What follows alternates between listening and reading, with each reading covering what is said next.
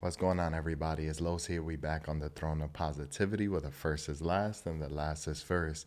If you're new to the channel, don't forget to hit that subscribe button and also the notification bell so you don't miss out on any of these upcoming videos. Thank you to everybody who supports the channel financially and then just also supporting through prayers and action by liking or commenting down below. I appreciate every single one of you guys. It's always awesome when you ask people to do stuff and then they do it. I've been seeing a lot of more engagement with our videos and content that it makes me feel good that you guys are actually partnering with the vision of throne of positivity and wanting to see the gospel grow throughout the kingdom. So today I want to talk about the topic of spiritual warfare and another weapon that we don't consider to be a weapon. And actually, I think it's probably the most important weapon that we possess because it's what deals with us personally. So God created us in his sovereignty. He created us in his image. God is a free will being. He does whatever he wants. He is perfect and righteous, holy and majestic in all of his ways. No wickedness, nor darkness, nor variation of change can be found in him. However, we are creatures that are fallible, meaning that we are capable of error. So we have the ability to choose the same way he has the ability to choose. So what does that mean? There is a weapon that you probably don't even consider, and that is of obedience. I don't think maybe you can add to this conversation of what you think could also be greater than this, but I don't know if there's anything more powerful than obedience. Because if we think about everything else, right? Prayer, praise, worship, reading the word, fasting, submission, sacrifice, whatever it may be, all of that stems from one single thing, and that is obedience. Because if we say prayer, Jesus taught us how to pray. If we say fasting, the Bible shows us how to fast. Whatever we say that it is, it's coming from some type of directive from God in the first place. And every video, I'm always seeking the Lord. Like, Father, I don't want to come up with my own ideas. I don't want to just talk about the things that I want to talk about. What is it that you want to tell your people? And I had several ideas throughout the week that I'm like, is it this, Lord? Is it this? Go in the toolbox. Is it this? And it's like, no, no, no, no. Until finally I felt like God told me this.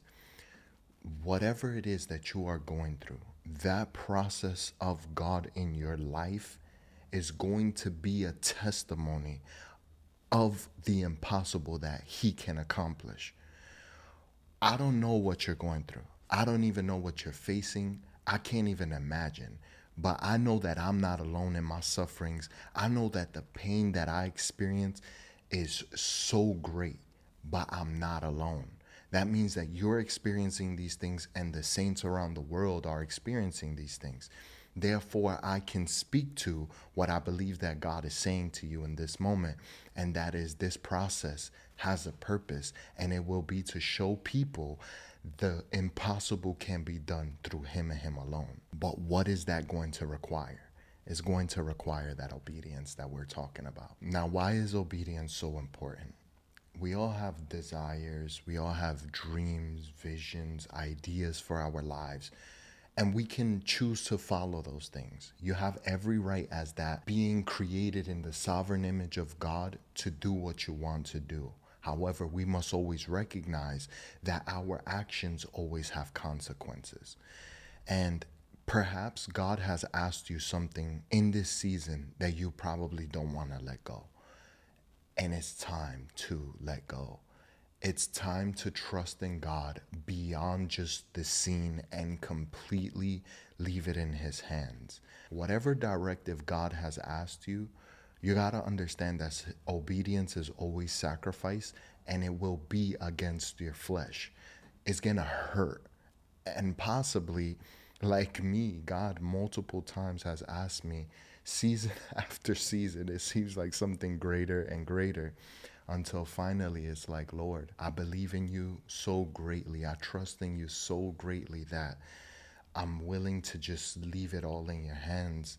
And if it's truly of you, Lord, then this thing shall be built up. If it's truly of you, Father, then what is going to happen? Nothing can stop it. No devil can destroy what you have built up. There's no walls in Jericho high enough to stop the purpose and command for God's plan in your life. But when God asks us to do something, it hurts. It really hurts. When I consider the call that God made on my life to come to San Diego, it cost me everything, but it didn't hurt as much, because what did God do if not put the promise before my eyes and my heart? Like, the thing that I desire, he showed me, like he showed Abraham the stars in the sky. So for me, it was like, all right, let's go. Obedience. But that obedience will always come at a cost, because the cost is even paid to this day, where I'm like, Father, I'm looking around and I still don't see what you promised me. But we have to continue forward, and we have to have faith in the Lord that he is faithful to complete his promises. If you've been following me on social media, I've talked about this with Abraham and with Sarah. Oftentimes we look at Abraham for his great and mighty faith, which I'm about to reference him in a second, so we'll get there. But Sarah's faith is something that we often overlook. We often overlook the faith of many women in the Bible, which, as men, if you're a man watching this, we need to look at the women of the faith. Because although we're strong, burly, and brutish, and we can overcome by the strength of our might, women have a specific calling to the Lord. I think God's ear is attuned to the righteous, and our prayers avail us much. But when it comes to a woman calling to God, I think it's a different type of answer. The same way that our ears would be attuned to the women in our life, right? If my mother calls me, I'm like, okay. My sisters, hello? And my wife especially, my heart is opening up. So imagine how much more Christ to his bride, and then God to his daughters, right? Like, it's powerful. So the Bible in Hebrews 11:11 says that by faith, Sarah received the power to conceive. And through her, the descendancy of the fulfillment of the promise of Abraham came to pass. That's something powerful to consider. He who promised is faithful, and she considered him faithful who promised. So when God is asking us to do something, yeah, initially we may laugh at it, right? That the way that she did, but we must understand the importance of obedience is found in the parable of the two sons or the two servants, where it's Jesus saying, I told one person to do this. They said they would do it, but eventually they didn't do it. And then I told the other one, do it. They didn't do it initially, but eventually they did it. Which of the two completed the will of the Father? It was the second one. So Sarah was in the same position in that she considered her body, and she was like, God is going to give me a child at my old age. I'm advanced in my years, and my womb is closed. I'm barren. She laughed at the prospect. But what did she ultimately do? Abraham is not a man on his own. He doesn't stand on his own 2 feet. It's Abraham and Sarah. But the reason why Abraham is always put at the forefront is because men are the ones who are always called to account. If disobedience is taking place in the household of Abraham, yeah, the ones who are disobedient in the household are going to deal with it.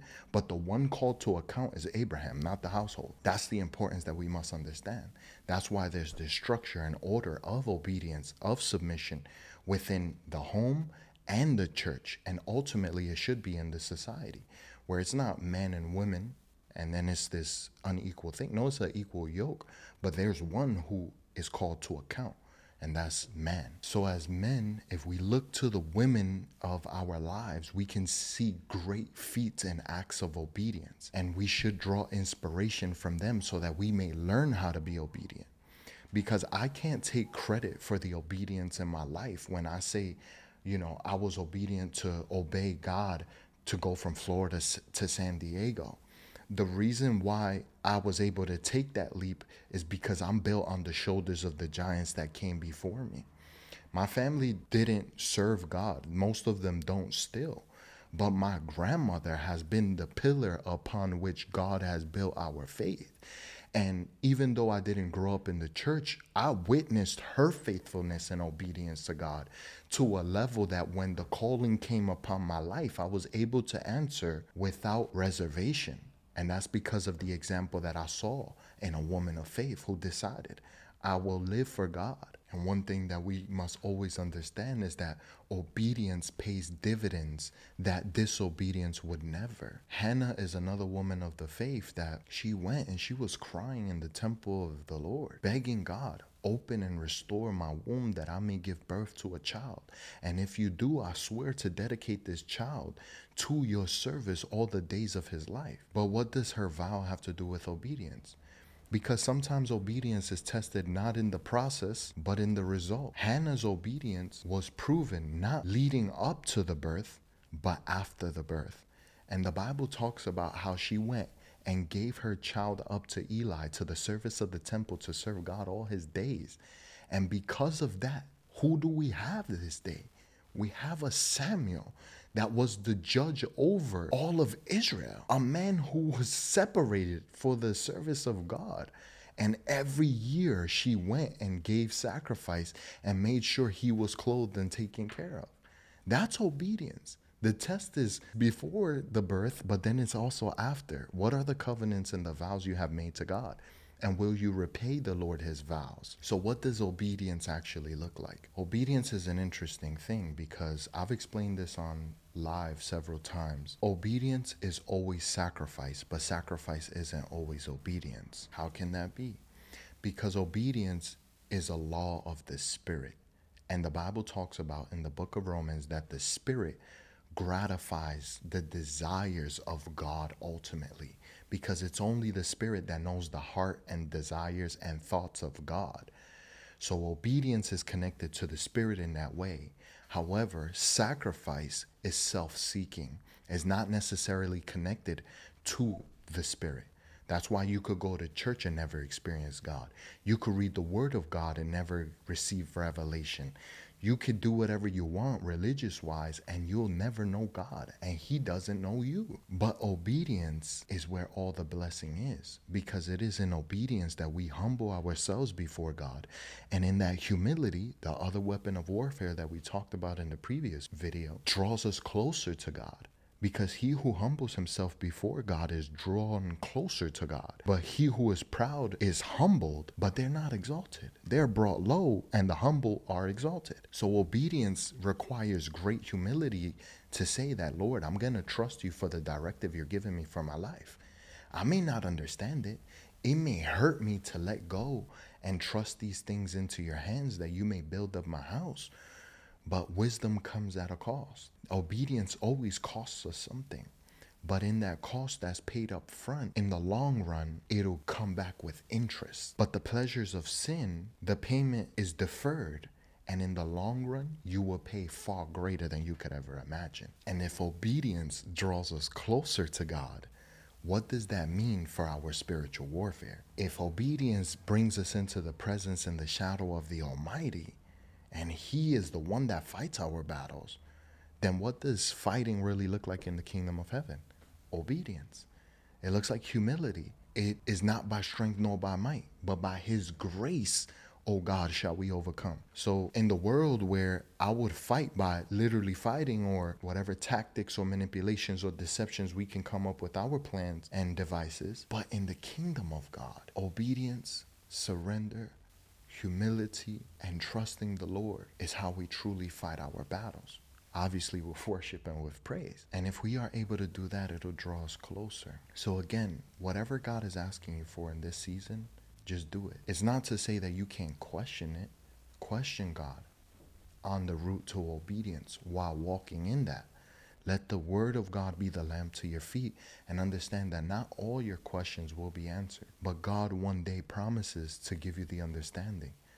You may not know why relationships were cut off or friendships ceased, or why did things go this way, or how come we're going through the same situation again, Lord? Like, it hurts. The lack of understanding is uncomfortable. But if you can trust God and continue to move forward, you'll be in a place where Abraham truly was. What most people don't really understand about God showing Abraham the stars, and he said, count them and you shall know, is that God didn't tell Abraham that at night when he saw all the stars. He showed him that in the daytime. And you see that played out in the narrative in like a chapter or two afterward. God showed Abraham in the daytime And he said, look at the stars, and if you can number them, so shall my promise be in your life. Why did God choose to do that? Because we must walk by faith and not by sight. Because if we walk by faith, we will gratify the desires of the Spirit. We will be connected to God and ultimately fulfill His desire. So the last thing that I want to say in regard to encouraging you to obey is simply this. I want to ask you, trust the Lord in leaving everything in His hands. Trust in God for whatever He asked you to do, even if it doesn't make sense. Even if you think it's going to hurt other people, don't worry about them. Not in the sense that you don't care about them, but God asked you to do something, walk it out, because He's in charge of them too, and He'll take care of those people, your family, your friends, your spouse, your children, whatever it is that you are concerned about. Ultimately, if you don't let go, then you don't trust. So if you can release these things into the hands of God, then what will happen? He's going to take you where you need to be so that ultimately you may receive what He has for you. So trust in the Lord with all your heart and recognize that the blessing is not the blessing. The blessed one is the true blessing. I think the reason why God knocks us down time and time again, humbles us more and more, is to show us the unreliability of the world, the possessions, and of people. Not in a harsh way, that you can't trust anybody, not like that, but that you can ultimately recognize, I trust Him. He's the only reliable one in this world. And if He's the only one reliable, when He tells me to trust this person or to do this or to sacrifice this or to let go of this, then ultimately I will be able to do it. Why? Because He's the one that we know that we can rely on through the darkness, the pain, and the turmoil. So, beloved, I hope that this video encourages you to continue to trust in the Lord and to walk out in obedience so that you could really recognize what that weapon is truly like. And as you learn to yield it, it'll lead you to other blessings. So, y'all know what it is. It's Los here. We on the throne of positivity where nobody shall dethrone us. We out. Peace.